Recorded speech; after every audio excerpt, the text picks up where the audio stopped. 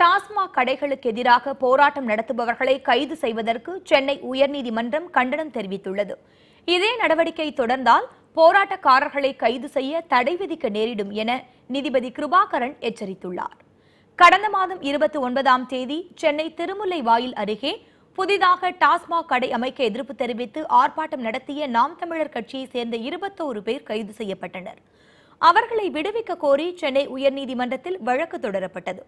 இந்த வழக்கு நீதிபதி கிருபாகரன் பார்த்திபன் அமர்வு முன்பு விசாரணைக்கு வந்தது.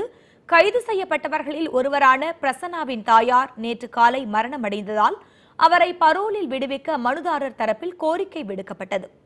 இதை கேட்ட நீதிபதிகள் தமிழகத்தில் டாஸ்மாக் கடைகளுக்கு எதிராக போராட்டம் நடத்துபவர்களை கைது செய்வதற்கு கடும் கண்டனம் தெரிவித்தனர்.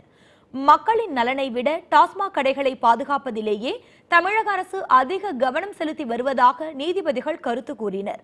தொடர்ந்து இதேபோல காவல்துறை நடந்து கொண்டால் டாஸ்மாக் கடைகளை எதிர்த்து போராடுபவர்களை கைது செய்வதற்கு தடை விதிக்க நேரிடும் என்று கூறினர்.